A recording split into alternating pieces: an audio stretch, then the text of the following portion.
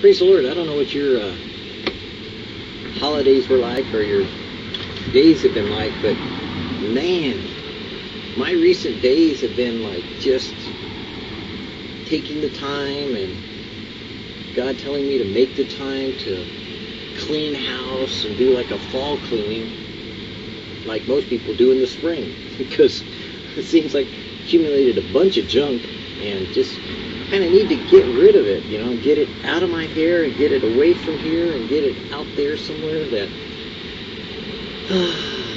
to be able to spend the time to post, to write, to do those things that God puts upon my heart, to share with other people that likewise look forward to the soon return of Jesus, that we might be able to express the joy that we have and the confidence that though it may not happen this year, and it definitely won't be in 2012, we know that the end is near and that we live in these such exciting times that things are coming together.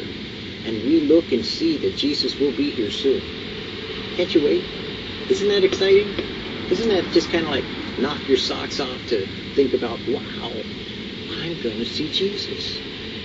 I'm going to see him face to face. Cool. I'm excited. Are you?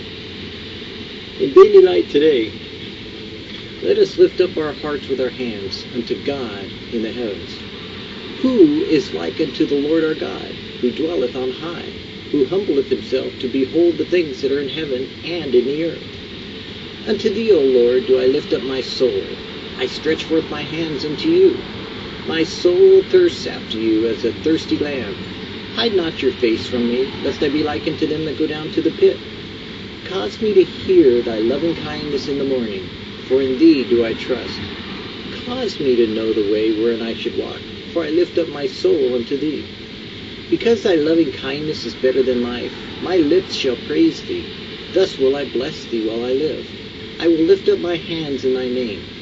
Rejoice the soul of thy servant, for unto thee, O Lord, do I lift up my soul. For thou, Lord, art good and ready to forgive, and plenteous in mercy unto all them that call upon thee.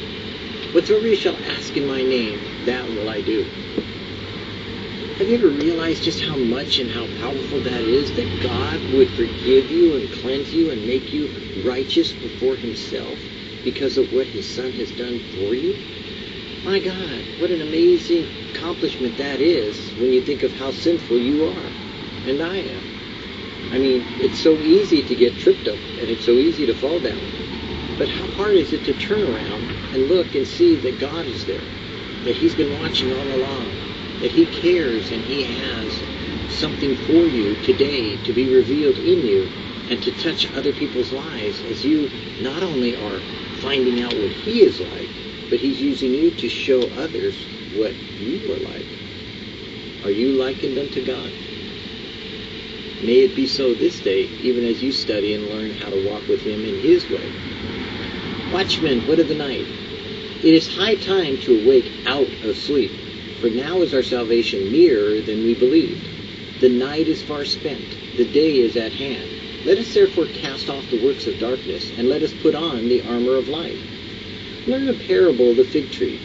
When his branch is yet tender and puts forth leaves, you know that summer is nigh.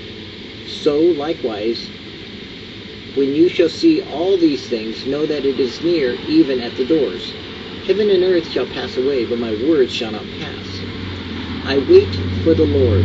My soul doth wait, and in his word do I hope. My soul waits for the Lord more than they that watch for the morning. I say, more than they that watch for the morning. He which testifies these things saith, surely I come quickly. Amen. Even so come, Lord Jesus.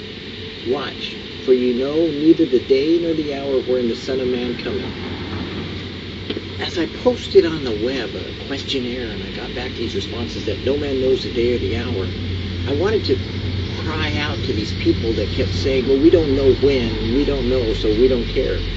To say, look, it's not a question of just saying, oh, well, since we don't know, we don't care, to look to see that this could be the day or the hour. But rather, we know the times and the seasons because we have been told to look for those things. He says, You know the weather. You can tell the weather patterns. How can you not know when the Son of Man is about to return? And that's the point now. We are in the last days. We're in the last generation. We know that. That's a fact. Israel's born. We are it. Now, when that will happen, how soon or how far is like labor pains. Oh, sure, there's been people who have come up and said, oh, this is the year. And they were wrong. And we saw it and we wept because why?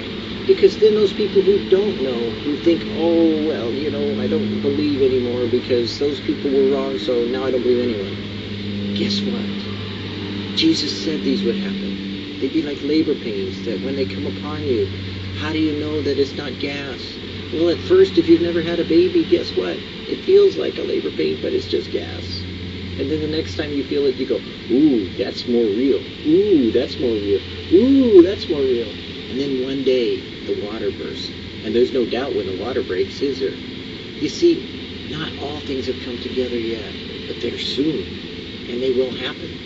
And as soon as this idea of 2012, with everybody panicking and worried about the Mayan calendar, the Aztec calendar, or the Incan calendar, or the combination of what it is, and all these collisions of planets and collusions of ideas and all those ramifications of people wanting to make a certain day die down. Guess what? The Lord says, behold, I come quickly. I will let you know. If you are seeking the Lord, will declare, behold, the bridegroom cometh. Go ye out to meet him. And what do you think? Will you be listening? Or will you be busy? Start now. Take today to fall clean, to clean out your house, to clean out the things in your life that are hindering you and stopping you from having a relationship with Jesus today, to stopping you from hearing his voice, to stopping you from possibly being more aware of him than aware of all the things that you need to do today. Because today, I think the Lord was saying, I will wait on the Lord. Yea, my soul waits on thee, O Lord. Will you wait for him today?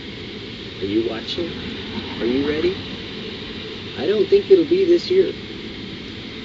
And I know it won't be 2012. But any time after that, I would say you had better have all your ducks in order, your house in order, because behold, the bridegroom cometh.